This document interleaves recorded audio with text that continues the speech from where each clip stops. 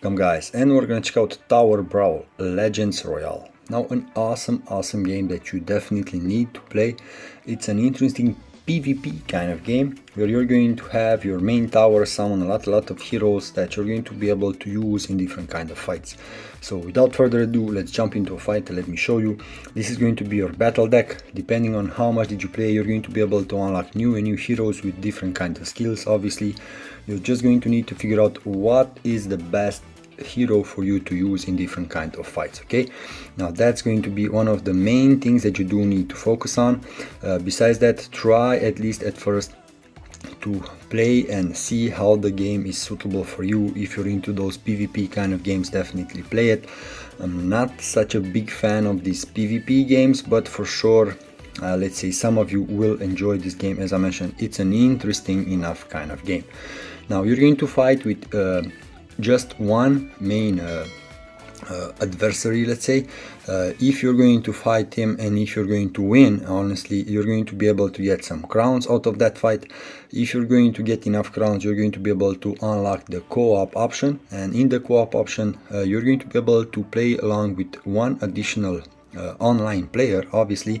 And if you will win and if you will pass different kind of waves, you're going to be able to get more and more rewards out of it, different kind of cards, more and more gems, more and more gold coins, and so on.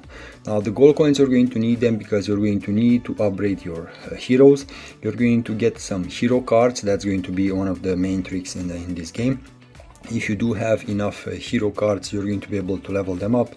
Obviously, you're going to increase their stats, you're going to increase their damage that they are able to do in the fight, and so on. Now, every once in a while, you're going to see that your tower summons a big hero, depending on the map that you're going to be able to play in. If you're able to actually kill the adversary's big hero, you're going to get a chest that is dropped with a parachute. From that chest you will be able to get additional items. You will be able to pile up those items, and those items, as you can see over here, will offer you additional benefits. It's going to be a random thing, so it's not like, for example, for each specific map you're going to get only one item or what.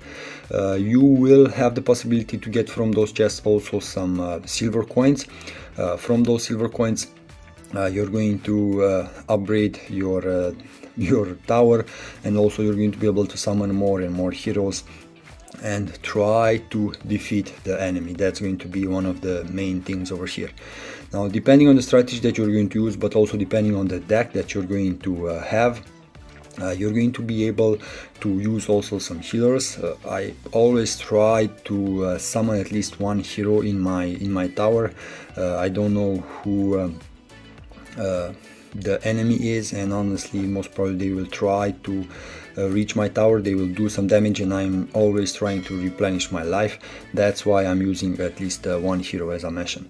Now eventually you're going to get some legendary heroes if you do play enough, as I mentioned. If you're going to get those, try to see which ones are suitable for you.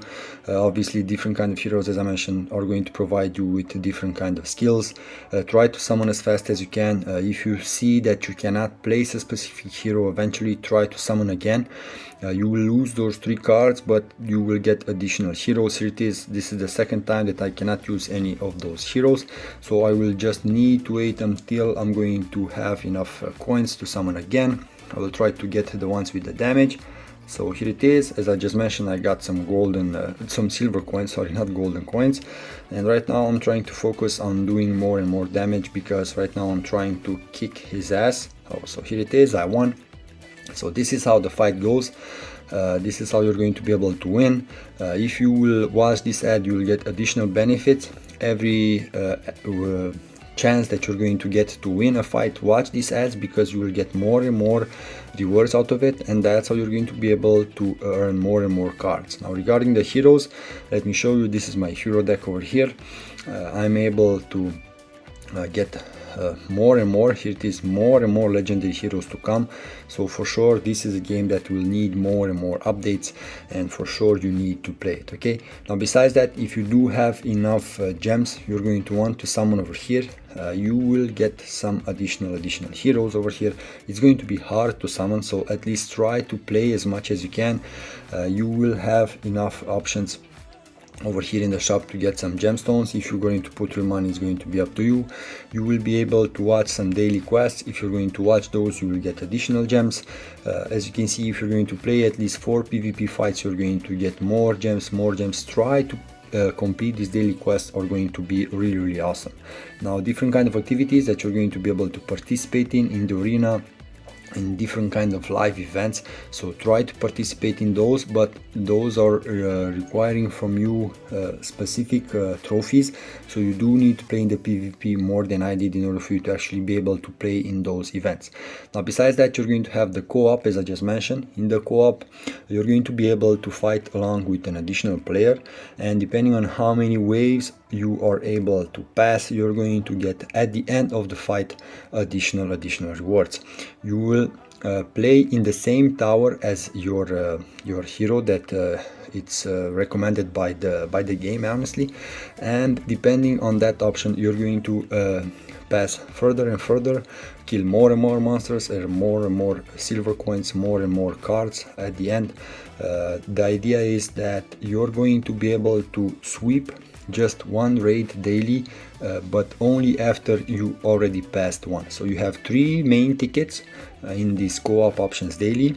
If you're going to jump into one fight and you reach, let's say, 50 waves, it's going to be a good idea for you to actually just use quick raid option. But if you notice that you went only for, let's say, 30 waves, don't use that option and try to fight again and try to go as further as you can. Eventually you will get let's say a more pro player in your tower, and he will help you move forward, and that's how you're going to be able to actually reach wave 15. At least that's the highest amount that I went in this game. Now, if you have played it and reached further, drop a comment, let me know your main tips regarding this game, your main thoughts. Honestly, a lot of heroes to be unlocked in this game, and it's going to take a while until you're going to get the hang of it. Now, if you have played it, as I mentioned, let us know how far did you reach, and honestly your main tips regarding this game. Besides that, guys, just keep playing, and that's how you're going to earn more and more crowns for you to unlock more and more events. Until next time, take care and be safe. Bye.